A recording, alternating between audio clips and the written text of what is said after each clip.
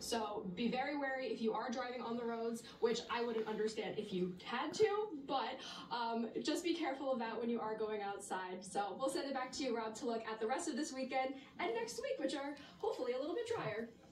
Thank you so much, Jordan. Yeah, we're going to recap some of those snowfall totals across the area first because, of course, obviously, it is still snowing out there, so we will be adding to some of these numbers. Glens Falls, 19 inches of snow. Queensbury just got an updated report from Andrew Polano, 17.5 inches. North Broad-Alban, 17. Same thing in Bleecker and in Greenfield Center. Wilton, 15 inches of snow. Saratoga, just over a foot at 13. Pattersonville, 12. Same thing in Amsterdam and Fonda. And again, these reports are about an hour ago, so we might be updating these as we go through the rest of this evening. Greenwich at 9 inches. Ballston Lake, 8. 7 in Dwaynesburg. Half Moon, 6.5. In Dalton, Massachusetts, 1.5.